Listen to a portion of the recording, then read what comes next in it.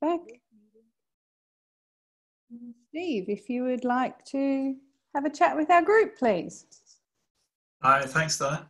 Thanks for asking me to give this talk as well. It's a slightly weird situation. Hugh is actually sat downstairs from me at the moment because he's my partner and we're kind of in the same house together. So hopefully you won't hear him interrupting from downstairs, but he's on mute now, so that's fine. Okay, I'm just going to share my screen. Okay, so is that working? Yeah, that's okay. Okay, so I'm Stephen Roberts. I'm a Quaternary Geologist at the British Antarctic Survey. Hang on a second. Yeah, there we go. And I've been working at BAS for about 16 years, since about 2004, that would be. Previously, I was at Bristol University, then London, then Edinburgh. I did a postdoc and then joined BAS. I've also done some lecturing, kind of associate lecturing and lecturing work at the Open University. Excuse me. And also up at Manchester University in the last couple of years. Sorry, my voice is...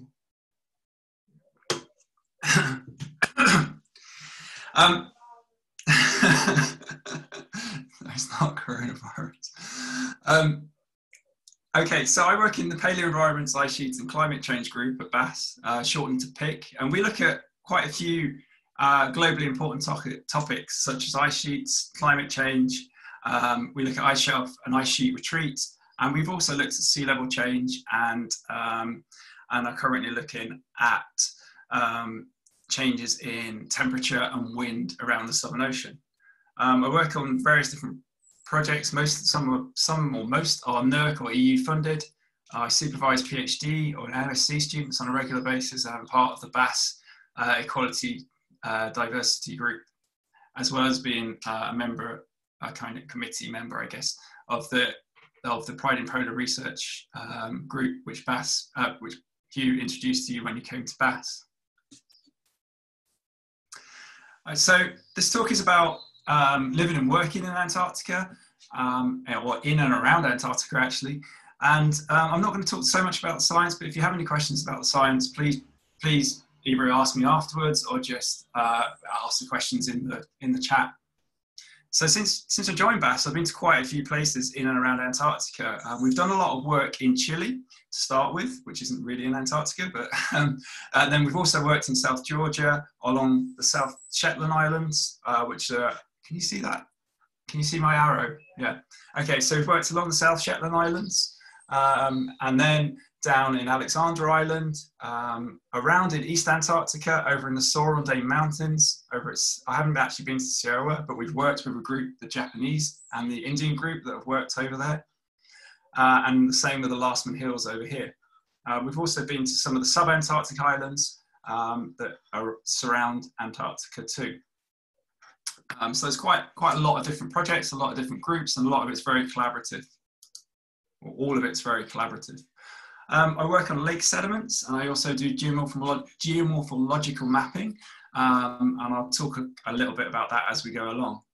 So in total, since I've been at BAS, I've actually been away in total for 2.5 years of the 16 years that I've been at BAS, and that's bearing in mind that I only go down during the summer when we can get there. I'm a scientist, and we go for sort of usually about 8 weeks at a time, but the longest I've been down is 5 months.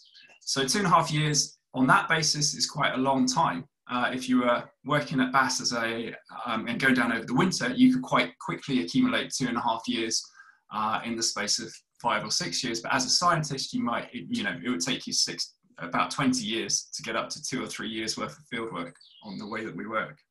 So the fieldwork examples I'm going to talk about relate specifically to these 3 projects. And I'll go through them, and I'll not talk about them as projects as much, but more about the places that we've been to and how we lived there and how we worked there when we were there. I've had some interesting experiences. I've played football on South Georgia, which is interesting, against the Royal Navy. I've cut up rocks in East Antarctica. I've cored several lakes in different islands around the Antarctic. And we've been to Lyme Regis every year for the last 10 years to present all of our findings to you know, 10,000 people each day who come to the fossil festival. So it's a really varied lifestyle and a very varied job. So you get to do a lot of exciting and interesting things that aren't just related to the work. So I'm going to give you a little bit, a taste of what it's like kind of work-wise and non-work-wise. Okay, so the first location we're going to go to today is the South Shetland Islands, and I've spent quite a lot of time here. We've worked on a place called Fildes Peninsula, which is one of the ice-free areas on King George Island, very close to a big volcano called Deception Island, so you might have heard of that. We're reconstructing climate and relative sea level change using lake and peat records, well, mostly lake records from Fildes Peninsula. To get there, usually, I don't know how, if this might be quite jerky coming across in Zoom, but there's a time-lapse video of us going through the ice on the bottom left and some drone shots, actually of Protector, but we went in on Endurance, which is another ship that we used to have helicopters with. So in the early days, we would helicopter in all of our field kit by sling loading about 1.5 tons of Lake Corin equipment from Endurance onto the land. And we'd have to get dressed up in these immersion suits, which are kind of okay for myself and Dominic Hodgson, who is the science leader at BAS. But for Emma, they were always a little bit too big. And you'll see why in a second. Because Emma's kind of, now she's working in Newcastle. And this is the area that we went into. This is Ardley Island. We were actually staying on King George Island. And this is our tent arrangement down here. So over here is the Chinese base. And we would go across and we would core these lakes. This one is called Yanu Lake. Ardley Lake is over here. And there's a couple more lakes around here as well. So we cored a lot of these lakes, took sediment cores from these lakes. This was actually our home for about 5 months. Myself, Emma and Bruce lived in 3 or 4 tents. And we basically set up camp on the shores of the lake that we were working on the most. If you look inside, the tents that we use are kind of old style tents that have been used in Antarctica for nearly 100 years. There's quite a lot of room inside. This is actually a 3-man tent. And we were only sleeping 2 people in there at a time. So Emma had her own tent, Bruce and I stayed in this tent. And inside, this is the setup that we would use. So we'd have a couple of food boxes, and then we would cook our food on what's called a primus stove in between the 2 sleeping beds, which is one is over here, and I'm sat on the other one here.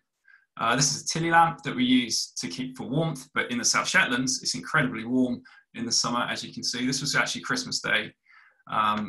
And yeah, that was a lovely day. So we did a lot of washing and had quite a nice Christmas day then. We also got a lot of help from the Chinese, who have a base at Great Wall. It's called the Great Wall Base on Fildes Peninsula. This gives you a flavour of what it's like to be there. Very early season down here. It's incredibly stormy. And then like throughout the season, the snow melts away and it becomes a bit more like the conditions that we saw in the previous photo. It's very comfortable inside. We made these are some of the friends that we made during the season that we were there. We had Chinese food for breakfast, lunch and dinner, and it was amazing. Made some really good friends and had a really good time. Most of the time we weren't working. While we stayed there for a month, we played a lot of table tennis. We sang a lot of karaoke. Well, some of us sang. Emma sang quite a lot, and so did Peter, who's another one of the people that we were working with. The food, like I said, the food was amazing, and they were really friendly. Then we went back in 2011 with Emma Pearson from Newcastle University, kind of extending the work that we were doing in 2006. And while we were stuck on Fildes trying to get across to our field site, we took part in something called the Antarctic Olympics. This is where there are 9 bases on Fildes Peninsula, and so they all get together on a certain day, and they take part in badminton, volleyball, and here I actually represented the UK at chess, and I lost. So I'm not sure how old she was, but she wasn't very old, but she was incredibly good at chess. So that's my first and last time at the Olympics, I think. We did some work as well. So this is our lake coring setup. This is the lake while it's still frozen. This is Emma again, and she's standing in front of the platform that we would take across the moat to get onto the more solid ice.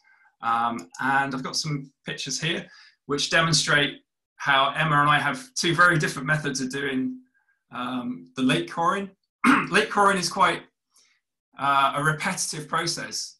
We essentially stand there for 2-3 days at a time doing this, and then pulling a core out, and you can kind of hear us talking all the way through as we're just kind of trying to drill the core into the sediment at the bottom of the lake. So yeah, so there's a Steve method and an Emma method. I'm not sure which was more successful. Actually, I think Emma's was more successful than mine because I ended up with a backache. But there you go.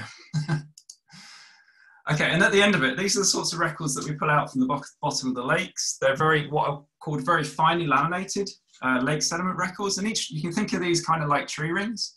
They record all the events that are happening on the island around that lake through time. So this actual core represents about 2,000 years down here, and then it's a record of all the events that have happened, including some volcanic eruptions that I showed you Deception Island before, all the way through to something up here called the Little Ice Age, which is slightly colder.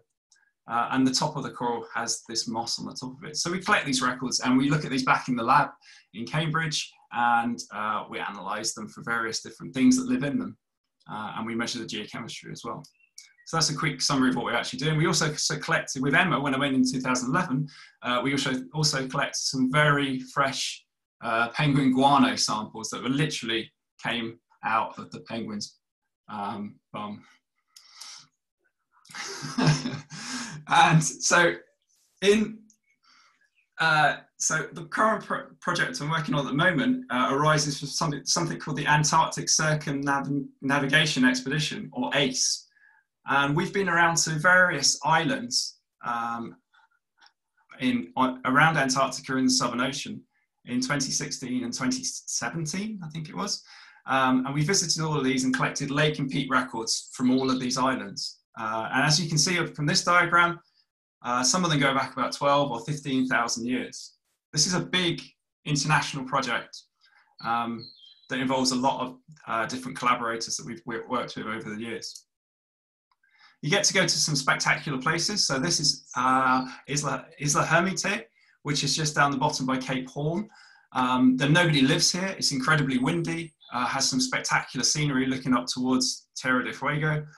This is us coring, well, it's not me because I'm taking a photo, but it's the rest of the group taking samples from one of the lakes that we actually cored on the edge of the coastline of Isla Hermite. Why are we doing this? We're basically looking at how CO2, how the Southern Ocean modulates the amount of CO2 in the atmosphere. And we're looking at we're trying to reconstruct how the wind influences the amount of CO2 that gets into the atmosphere, and how that changes through time. It's actually quite difficult to reconstruct wind because it's just very, very difficult. It's not like temperature that you can measure something very directly. You have to do it indirectly, and I'll just quickly go through that. So what we're trying to, the quite big question we're trying to answer is, are the changes in past wind intensity sufficient to explain past variation in atmospheric CO2? And how we're doing it is quite a kind of novel and unique way. We've been to all these different sub-Antarctic islands. We've been dropped off by, I went backwards, dropped off by helicopter. And then we would collect lake and peat records from the west coast. And this is Bianca Perrin, who we work with, collecting a core from Kerguelen, which is around here. So we went around in a kind of clockwise direction to all these different places at various times, from 2013 to 2017 onwards. This is Marion Island.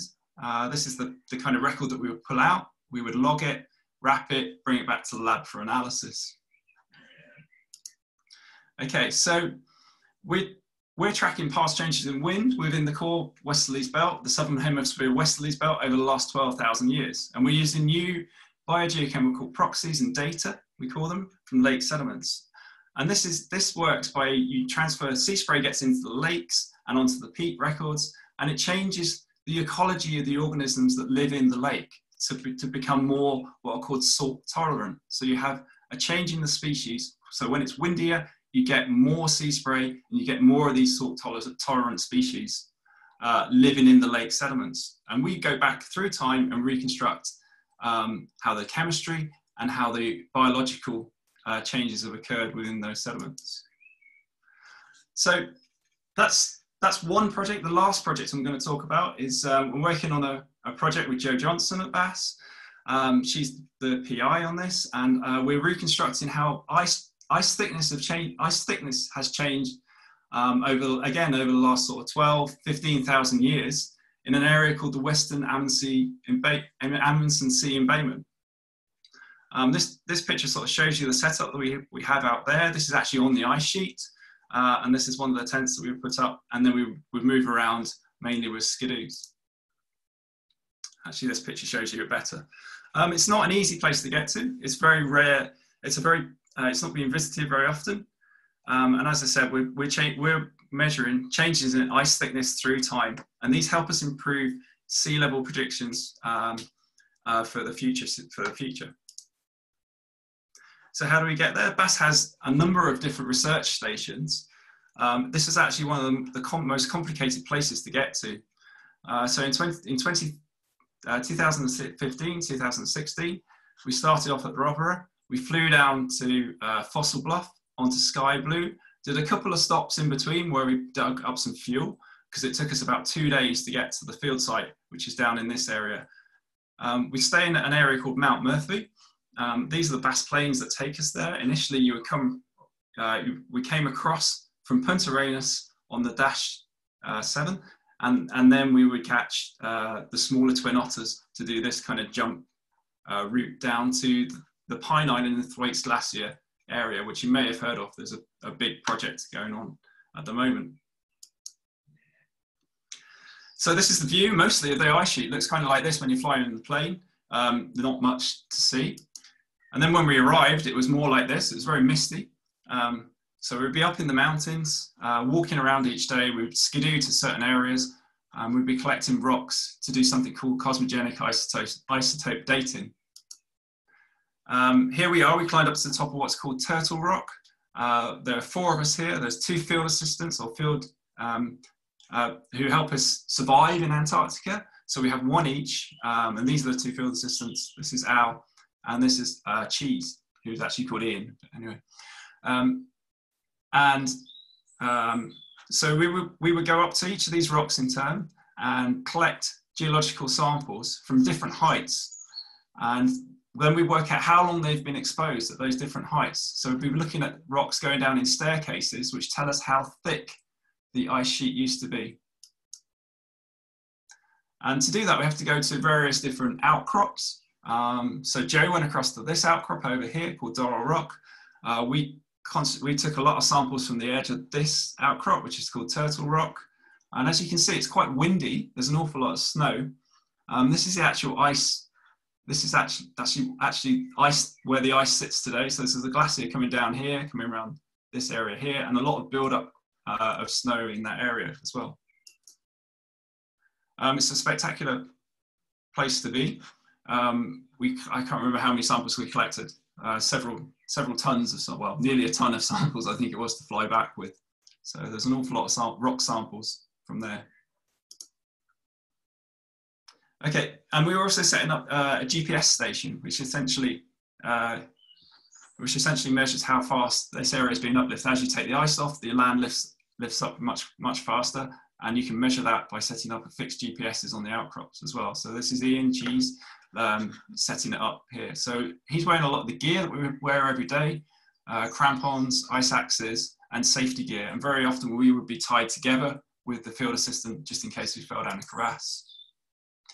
And these are the areas that we went to in the end. This is the ice thickness on the present day. And then, so we've done some work now. We've reconstructed the ice thickness about 9,000 years ago, and it was about this thick, about 800 meters at elevation. while we were there, we also mapped out, I used the drone, it's going backwards now. I used the drone to map out some of the areas around Turtle Rock.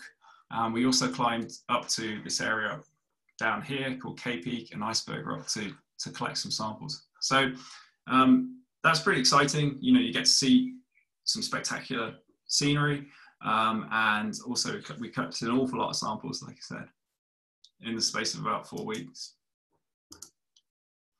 And all of this is contributing towards a big project called the Thwaites Glacier Project, which you might have heard of, which has been going on for like at the moment and this season. And this poster kind of summarizes what we were doing out there.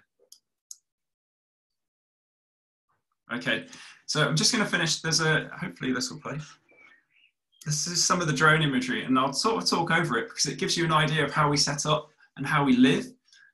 So the tents are set up in a row, and they're spaced out quite far apart, just in case there's a fire in one of the tents. This is our toilet tent. So we'd live in these tents and then go to the toilet over here. And yeah, and again, so each night we would come back, we'd skidoo back to the campsite. We cover the skidoos up because we don't want them to get damaged during the day. And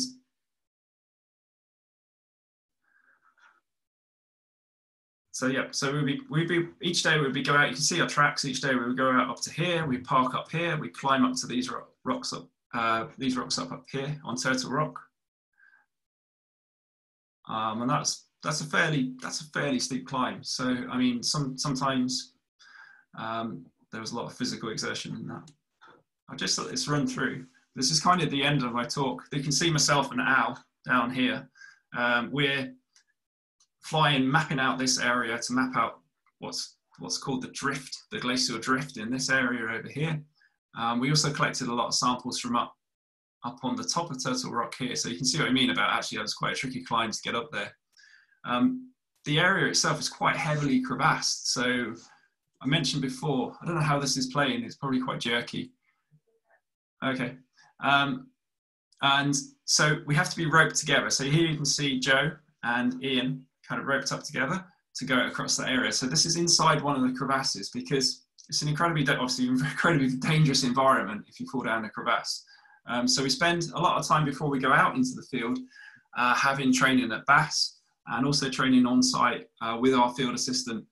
So we get used to them, how they work, and then you build up a good kind of working relationship with one specific person who is really responsible, and you're also responsible for saving their life, and he's responsible or she's responsible for saving your life if anything goes wrong. So you work as a team. If you fell down a crevasse, we would have situations where we'd be able to deal with that. Luckily, we didn't do that. Yeah, so here we are again. This is us actually collecting the samples on K Peak. This is Joe and Ian and myself and Al at the top. So safety is really important. We go around together, we look after each other, and then in the evening, this is actually about, I can't remember, it's about 1 or 2 in the morning, I think, to give you an idea. So you have 24 hours of daylight, and sometimes at 1 or 2 in the morning, it's actually brighter and sunnier and nicer to work in than at the start of the day, just because of the katabatic winds that are quite strong.